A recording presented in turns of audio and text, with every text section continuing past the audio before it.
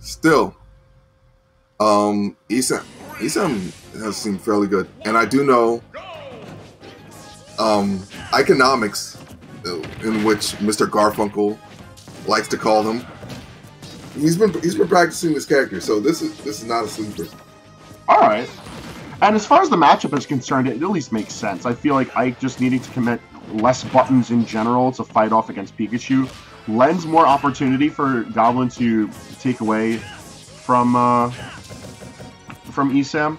But ESAM's opening up fairly strong. Once again, we're starting small battlefield, and I feel like as a stage, this is going to work out super well for ESAM because it lends a lot of combo ability potential and also a lot of safe getaways, because while I can cover the ledge very effectively with his buttons, he can only cover so much space laterally compared to what he's able to cover vertically. Yeah, and right there, if Goblin just managed to be a bit higher, so if he delayed his outcoming, he would have just got to stop right there. But we're seeing a lot of up Bs from Goblin, and I do know they did buff it. They did buff it, and it has armor, but ESAM just seems to be prepared. Right there, just able to down smash through and taking the stock.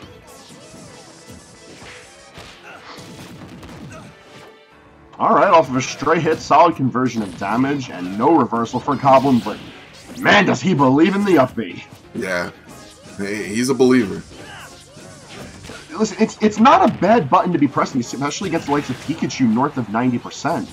But I feel like at this point you need to stave off these combos. Just the little bits of damage that ESAM is getting is building up, because at no point has he shaken stage control. Yeah. He does not look phased. Right now it's looking like another day in the office for ESAM, and I think one thing that's really coming to bite Goblin is these platforms. Time and time again, he is getting a hit of Aether, but he's not able to bring it home because the platform keeps on interrupting in some way, shape, or form. Yeah, the platform has been not helpful for him, more of a detriment than anything. You would have thought as a first stage you'll have a neutral started, but this is looking like a counter pick, actually. At this point, wouldn't down throw kill? Down throw can eventually kill with Ike, but it's Pikachu at 145, and Goblin's got to try something that isn't called Aether. Yeah, that. What you said? I say as Aether confirms the kill, but Goblin's still sitting a stop behind, and I feel like ESAM's got plenty of momentum to clinch out this game with nary a worry. Yeah, no, he definitely has a lot of momentum, and almost dying right there.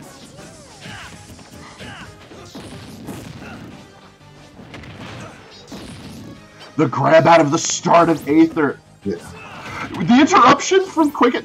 Okay, he actually had it because Quick Attack interrupted, yeah. But I guess really wanting to chew through his... He said wanting to style, or just being the ultra homie.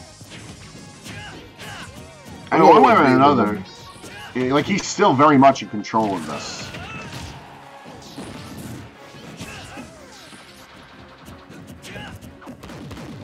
Right back.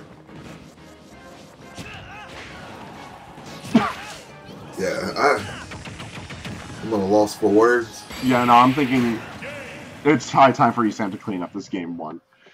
A questionable start from Goblin. I can see the logic, but I really want to see more than the up B. I'm going to be honest with you. Yeah, same. This is not the economics I definitely heard a bunch about. No, my man's market theory is going right down the drain. He's going to have to hit the books. Yeah, certainly.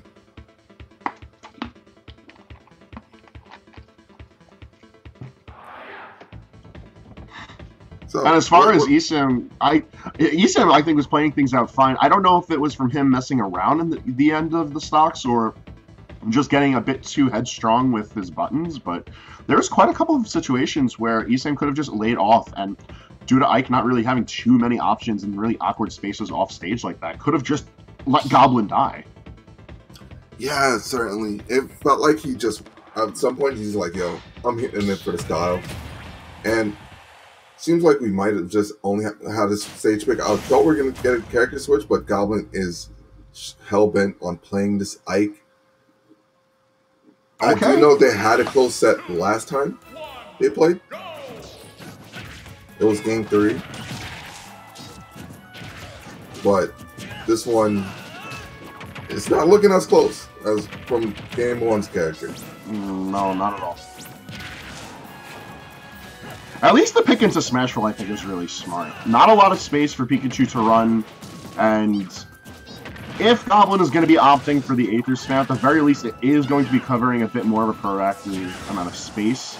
Because you see how Goblin's been positioning himself where he has like all of the platform ahead of himself. It's a little bit safer, I guess. Yeah, just a tad.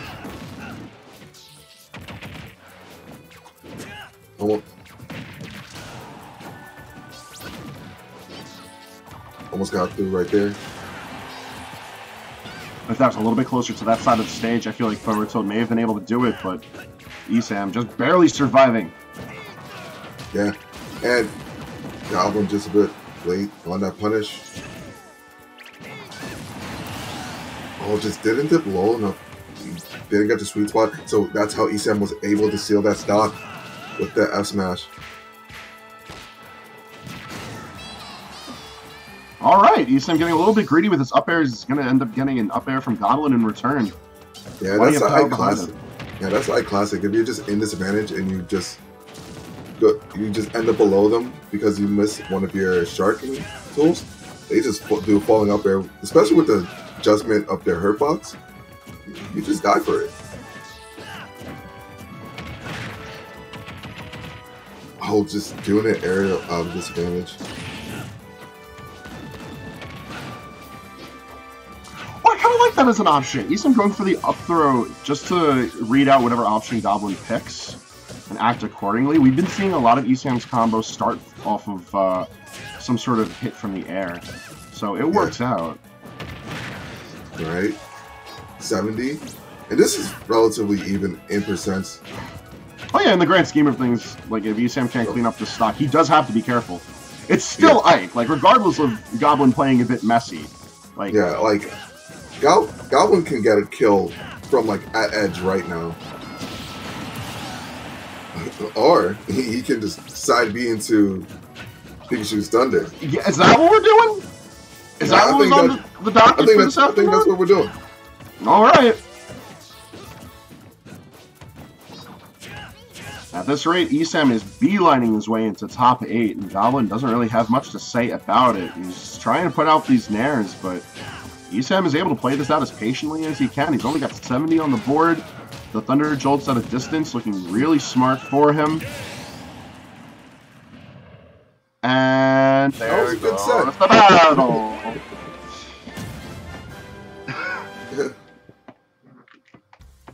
He came into this set to do one thing, and one thing only. And he did it. And women hate him for it. Congrats to ESAM. I believe being one of our few people, I believe our second person on stream to make top 8. But